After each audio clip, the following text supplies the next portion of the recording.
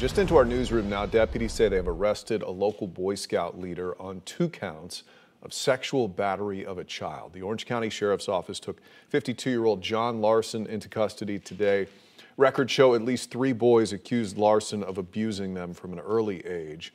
Deputies are concerned there could be some more victims out there, since Larson works with the Boy Scouts as a district executive and recruiter, And we'll continue to follow this breaking story on News 6 and on clickorlando.com.